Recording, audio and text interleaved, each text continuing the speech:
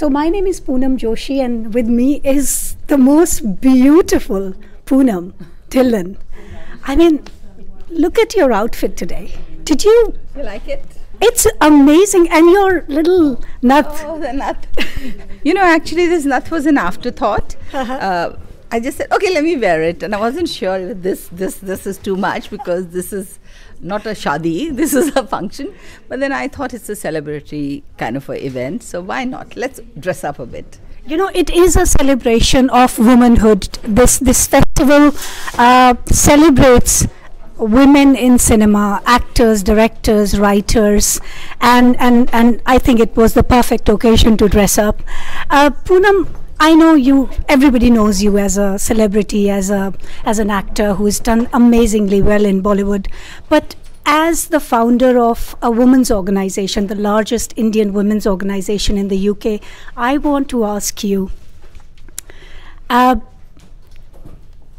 if there is one thing you could tell today's women who live abroad, who are from India, who struggle to manage their work and their life, and who have so much pressure as mothers, as workers, what is something that you can give to them from your personal experience?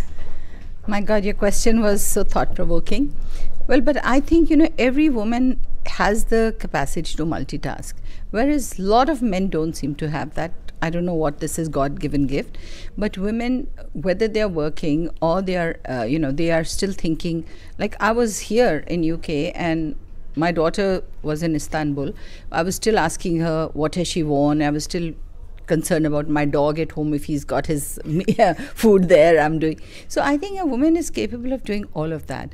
And I remember when I used to be shooting, my daughter used to sometimes come to my shoot, which was closer by to home, and sit and do her homework with me. Sometimes I would be doing her plaits in the shooting. So those kitty party days, those girls remember. They said, God, we remember Paloma used to come here and you would be doing her braids before school and you'd be helping her with homework. So I think a woman inherently has that.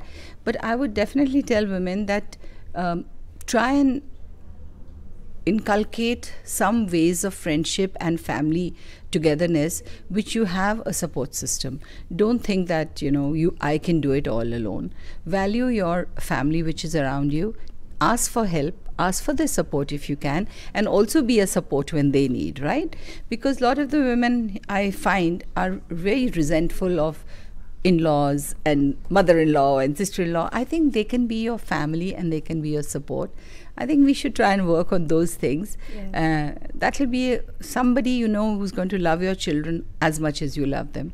And of course, if you don't have that, if you have good friends who can be like family, just be a friend to them and ask them for help. That's such an important thing you said, that having people around you and reaching out to others when you need help, which a lot of women don't do in a lot of times. But one thing that we women don't have is family. But there is just either colleagues or just neighbors or friends. But you have done it all, even as a single mom. You've managed to look after your children, your career, and you knew when to stop and when to start. And I just hope that women can take that strength from you. Do you think that there are enough issues being raised through Indian cinema today as they were during your time? Well, I think certain stories which don't preach, but they show the strength of a woman. They show them facing different adversities, which are really something which one hope nobody has to face in real life. But in cinema, yes, there's a dramatic license, which we do have drama. We need to create drama, so everything is more enhanced. But by and large, I think all of us go through difficult times in our lives. Yeah. And that's when we need our support system. But also, as you said, we don't ask for help. And even to say that I'm unwell physically, mentally, emotionally, I think we should acknowledge it and ask for help.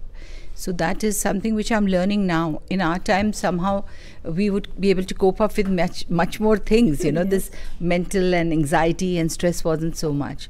So I would tell the younger women, your life is not only social media, it's reality. Live your life. Only don't live through your cameras and social media.